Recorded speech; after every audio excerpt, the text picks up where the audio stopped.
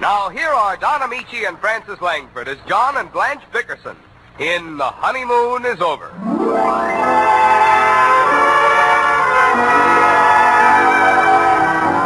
It's Christmas Eve, and the Bickersons have not retired. Mrs. Bickerson is busy wrapping presents in the bedroom, while husband John, exhausted as he is from the pre-holiday activity, puts the finishing touches to the tree, which stands proudly in the kitchen, the only other room in the Bickersons' small apartment. Listen.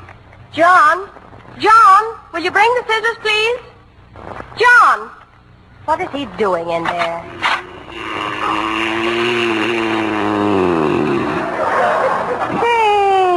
Oh, no.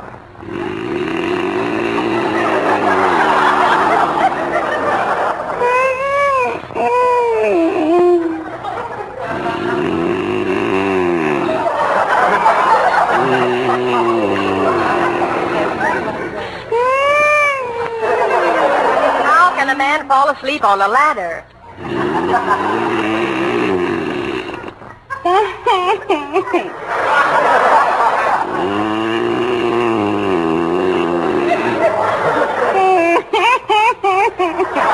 I haven't got the heart to wake him.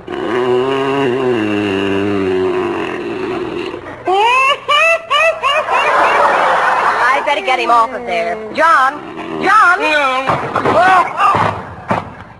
What's the matter, Blanche? What happened? Oh, you poor dear. Did you hurt yourself? No, I'm all right. I'll let fall off that ladder. I must have fainted. Yes, dear. You were fainting like a log when I came in. Why, John, What? you never even touched your dinner. Not a morsel of it. I don't like the looks of it, Blanche. Oh, stop that talk. It's perfectly good food. You let it sit there on the kitchen table for hours getting cold. Do you want me to warm it up for you? No. Just tell me what's on that big plate. Are you trying to be funny, John? I'm not trying to be funny, Blanche. What is it? You know very well I can only cook two things, liver and rice pudding. Well, which one is that?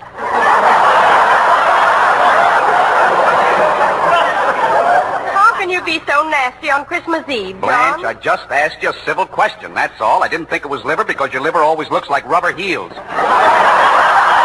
That stuff looks more like scrambled eggs, so I thought it might be rice pudding.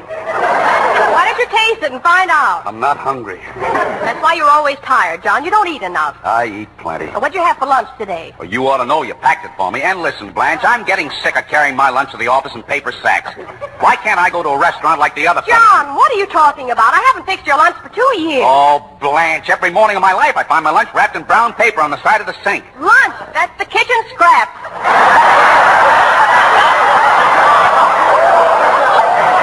How do you like that? No wonder I never have an appetite. Why do you do that to me, Blanche?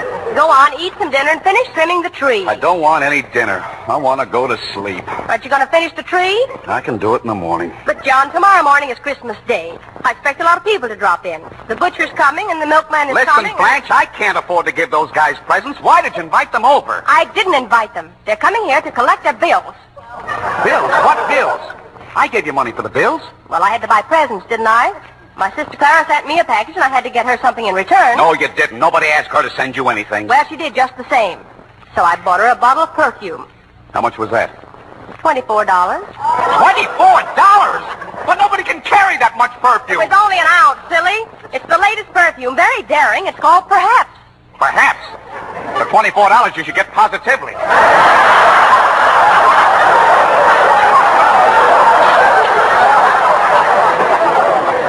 So crabby, John. We're not going to fight on Christmas Eve no matter what happens. Remember, you promised. Okay. I'm not even going to get mad because you didn't send me a Christmas card. I did send you a Christmas card. It isn't necessary to make excuses or alibis, John.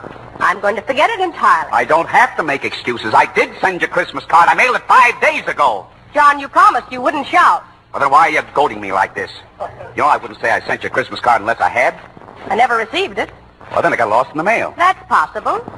Thank heaven. All the other cards came. Well, that doesn't mean anything. One card can get lost, can it? If you said it. I did send it. I swear I sent it. Had a wonderful poem on it. A beautiful picture was trimmed with lace. Cost me $1. All right, John. But do you believe me? Let's not discuss it anymore. Okay. But I hope you don't forget to send one next year. What's the use? All right, so I didn't send you a card. That's all. Why didn't you admit it before? There was nothing to admit. I just said I didn't send it to end the argument, but I really sent it. What did it say on it? It said, Merry Christmas to my love. That could be anybody. Let me finish. It said, Merry Christmas to my love, my wife, my life, my turtle dove. Life with you is great, it seems. I love you more than pork and beans. You're only adding insult to injury, John. Well, how do I know what it said? I can't remember what... What's that laying on top of the newspaper? There it is. There's my card. So it is. See, you didn't have to get so excited after all. Thank you, darling. It's a lovely card. Wear it in good health. Well, let's open the presents and then go to sleep. Well, how could you, John? You know we never open presents until Christmas morning. Besides, you haven't finished trimming the tree. All it needs is a string of lights. One of the bulbs is blown, that kills the whole string. Can't you buy a bulb?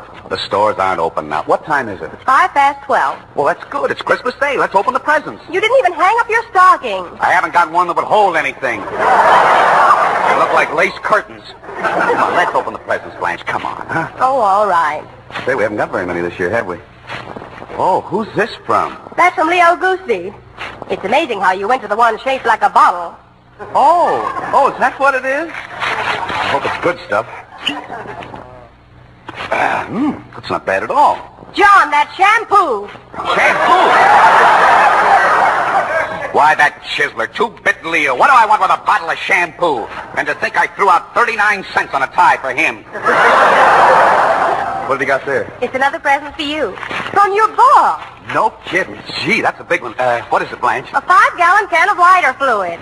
Well, that's fine. That's just what I need. I don't even own a lighter. Well, don't feel too bad, John. Maybe you can exchange it for something else. Last year he sent me a bowling ball case. Must get these things in a rummage sale. I never heard of a present. Here's one for me from Louise Shaw. Phew, that's a dilly. Oh, Louise always sends something nice. Not expensive, but it usually comes in handy. Well, look at that. What is it? It's a polo score pad. Isn't that nice? That'll sure come in handy. Honest, Blanche, you got the weirdest collection of friends. Is there anything else? Just our presents to each other. Why don't you look at what I got you first, and then you can show me what you got for me. Now, close your eyes. I'll unveil it. Well, all right. I hope you didn't spend too much, dear. I don't really want anything. Open your eyes. Blanche. Oh, Blanche, darling. Why, that's beautiful. That's a dream. A portable bar with a brass rail. Don't you think a kiss is in order, John? Oh, a million kisses. Well, stop kissing the bar. I meant a kiss for me. Oh. I'm sorry, darling. It's just too good to be true.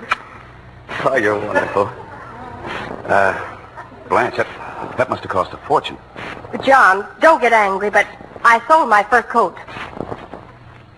You sold your fur coat? I wanted you to have the bar, and I didn't have the money. You sold your coat? That beautiful fur coat that you bought yourself for my birthday. That gorgeous bald mink. I got $75 for it. The bar cost $85. Oh, Blanche, you never should have sold that bald mink. It doesn't matter. I have a cloth coat, and I never get cold. Yeah, but you don't understand. Open the present I got for you. I can't wait, John. Oh, a muff. A fur muff. Genuine plucked skunk. I had it made especially to match that coat. It can hold 2 full quarts. And you sold the coat. Well, what's the difference, darling? Someday you'll make a lot of money, and then you'll be able to have a coat that'll match them up. I'm very happy, John. Yeah, I know, but... And you still have the gorgeous bar. Yeah, that's just it. What's the matter? I sold all my bourbon to pay for the muff. It's great, isn't it? What a break for both of us. I think it's wonderful, John. What do you mean, Blanche? I've never been so happy in my life. We both made a sacrifice, and that's worth more than all the gold and precious jewels in the world. Just to know that you gave up a prized possession is proof enough that you love me. I've always loved you, Blanche. I may holler and rant and act like a first-class crumb sometimes. But you never doubted that I loved you, did you? No, John. It's been 7 years, honey. Most of it uphill. I haven't showered you with diamonds or bought any yachts. But I try not to deny you anything. I suppose you have your little faults. What woman hasn't? Or what man either, for that matter. But both pretty sensitive people. Maybe that's why we beef so much. Still, I don't think we're any worse than any other married couple. At least we have a safety valve and we can let off steam. Some of the others just carry it inside until the break comes. Now, Blanche, I like it this way. And I love you more than anything on earth. John. Cut that out. I'll prove how much I love you. Where is that liver or rice pudding or whatever it is you made? It's liver. I'll eat every bit of it if it kills me. Let's go.